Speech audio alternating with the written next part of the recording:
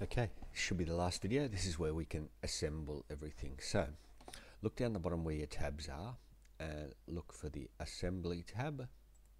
If you don't have an assembly tab, you click insert, create assembly, but it should be there.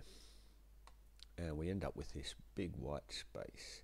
So we've got the dot there where the origin is. We actually don't need that. So let's hide the origin. And along the top toolbars, look for the insert. And we should get this dialog up that shows the parts that we've already drawn. So first of all, we need a leg. So click, and there's our leg, and we'll just place it over here a little bit to the left. So click once. Now we need another leg, because there's two of them. We'll place the other leg over here somewhere. We also need a rail. We'll place it over here. Another rail. We'll put this over here. And we need one top. We'll click to place that there. So that's all we need to insert. There's all our parts. And we can tick that. What we need to do is mate all these parts together into their correct positions. And actually, before we do that, it should be your very first part that you place there, that the first one in the list. Like if you hover over it, it should highlight orange. So just right click on it and go down and find fix. That'll stop that part moving all around. Now let me zoom in here.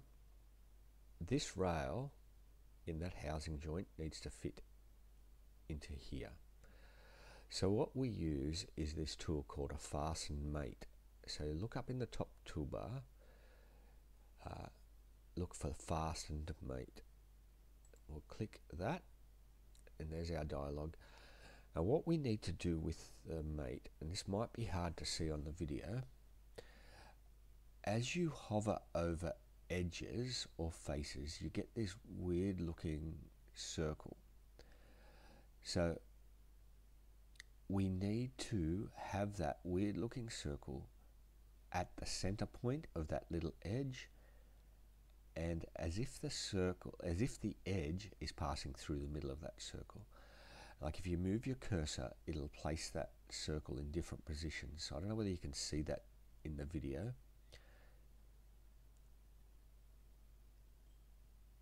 We need it on its edge like so. Once it's there, click.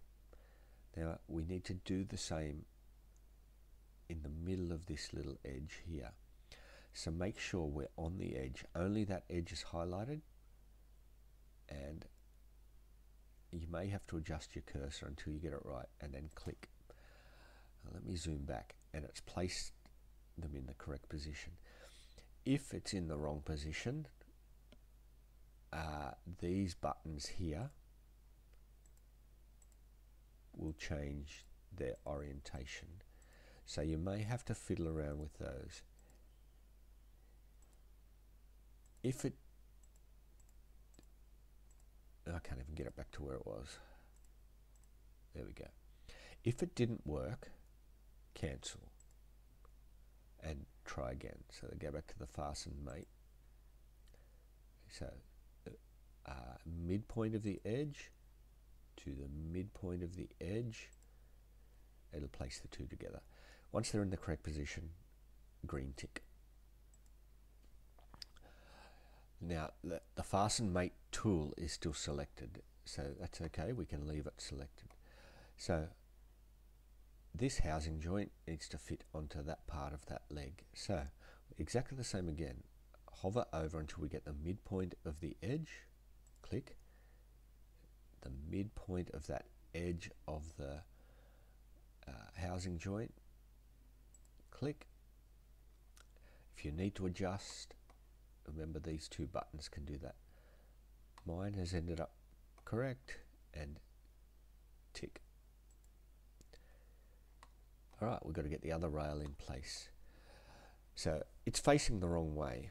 So this housing joint here needs to fit into this place. So we've got to make sure you select, you need to be able to visualize in which position it's going to sit. So our tool's still selected, so midpoint of the edge, click,